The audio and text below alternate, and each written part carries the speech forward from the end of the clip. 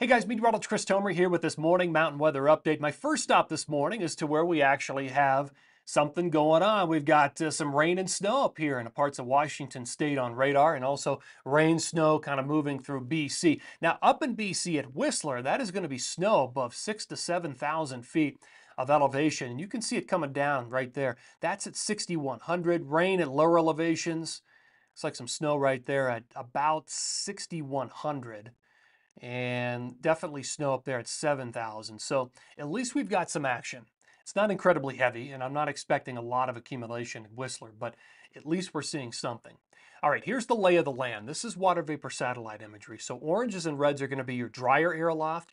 Your moisture is going to be in your whites and your blues. Let me mark the storm system. There it is. That's the one that's producing that precipitation this morning.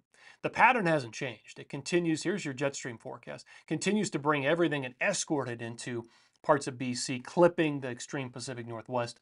But those are the areas that are going to continue to be favored for probably the next 5 to 7 days. Then there are some ripples out here in the atmosphere.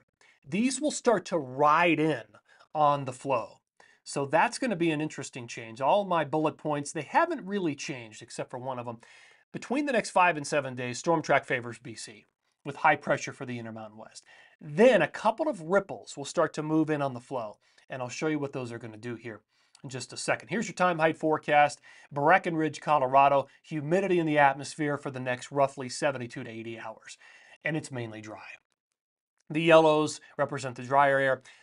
Some moisture right there, some humidity on Wednesday afternoon over the mountains of Colorado, maybe a rain or snow shower, but that's it. That's a pretty dry forecast. So that's half of the equation. The other half is going to be the warmth.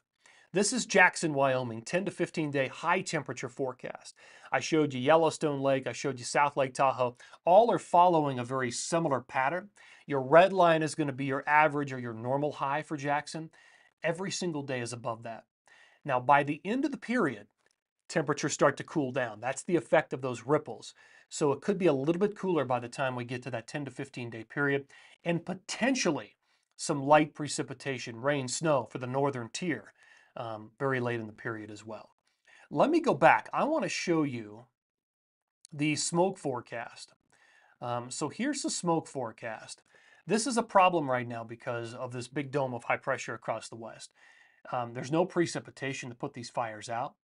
And there's not a lot of cold fronts either to help kind of scour the smoke out. So that's what we're seeing right now. That's your smoke forecast for the next 48 hours.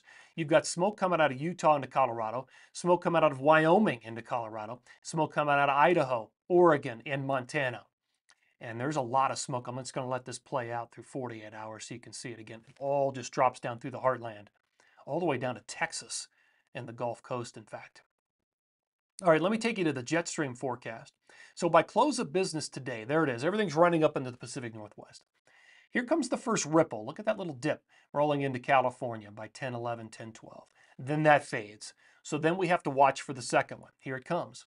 10:15, 10:16, 10:17. That rolls through. And again, a little bit cooler and maybe a little bit of precipitation. So, kind of speaking about that precipitation, speaking of it, here is your forecast radar satellite. By 5:30 this afternoon, a little bit of cloud cover over the mountains of Utah and Colorado.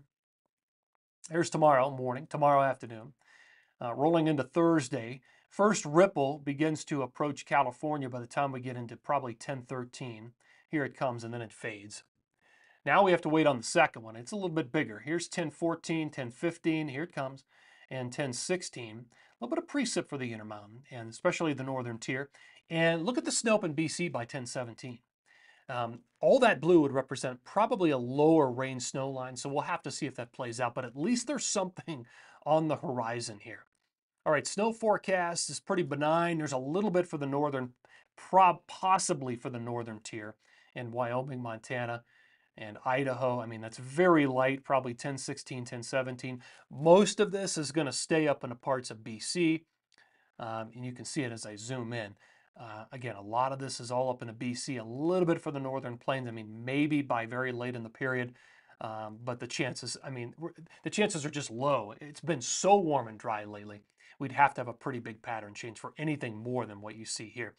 So really it all comes down to this. It's warm and it's dry for most of the lower 48 with some small changes in the extended forecast. All right, guys, thanks for tuning in here this morning. Always appreciate it, and take care.